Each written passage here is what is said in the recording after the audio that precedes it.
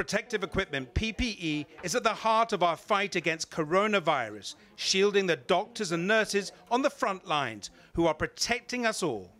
So reports of widespread PPE shortages are stirring fears, with growing numbers of doctors and nurses infected and even dying.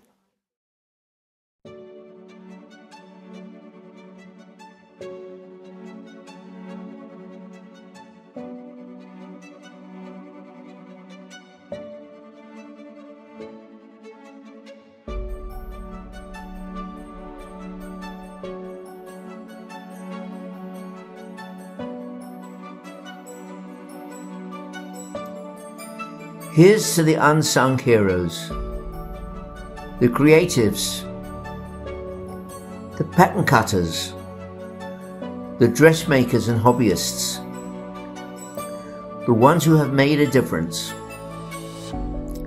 They don't ask for anything.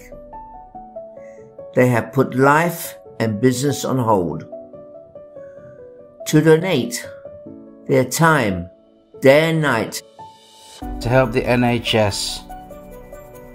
They dare to create. They make PPE for frontline workers who critically need protecting. They are not the ones who have waited to be asked to help. They are the brave ones who did not need asking. Their generosity has saved lives. And it all starts with a needle and thread and some fabric.